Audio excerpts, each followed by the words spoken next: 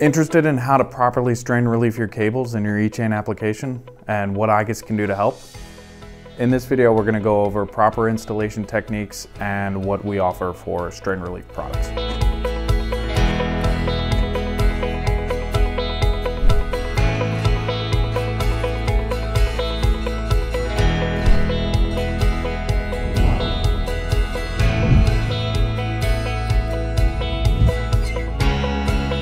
Hi, I'm Stainken, ChainFlex Product Specialist.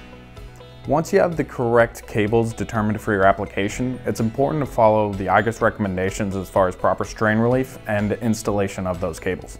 First, we're going to go over proper cable location in an E-chain before strain relief. So you have a cable in an E-chain right here. Now, what probably is most common, what we see the most often, is a cable being pulled too tight. And so there you're going to get undue abrasion on the cable's outer jacket from this inside crossbar right here. The opposite is also true. If there's too much slack in the cable in this E-chain system, you're going to get undue abrasion on the outer jacket from this outer crossbar right here. What you want is the cable to sit in this neutral axis, and that's going to help maximize your cable lifetime. Hey Don. Hey Brett, can I get that sample? Yeah, of course. Thanks. Are you going to cover strain relief today? Just about to. All right, thank you. So as Don mentioned, strain relief is a very important part of installing cables. It keeps cables in that neutral axis and prevents undue cable length from coming in or exiting the E-chain. So igus offers a number of products for strain relieving your cables. The most popular and the most common you're going to see would be tie wrap plates and then CFX clamps right here.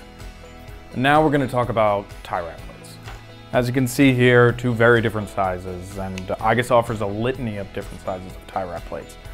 Here, affixing to the end of an E-chain, and then it can also be affixed anywhere on your machine, but still wanting to ensure the principle of strain relief, which would keep the cable length in your E-chain system consistent. And so the most important part about tie wrap plates is the teeth. You want to affix cable ties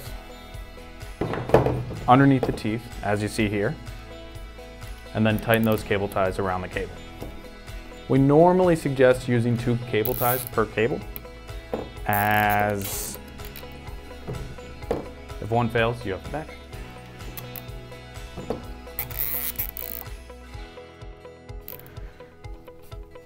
And then take off the slack of the cable ties. And here you have a properly strain relieved cable with a tie wrap plate.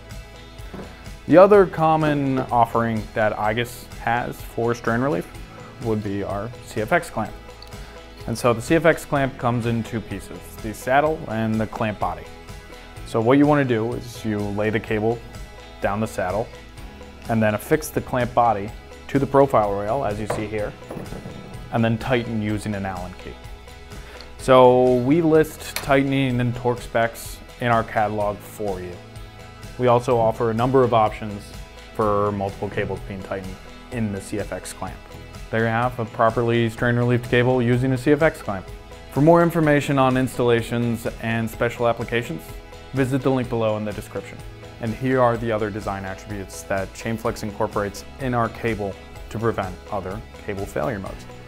Thanks for watching.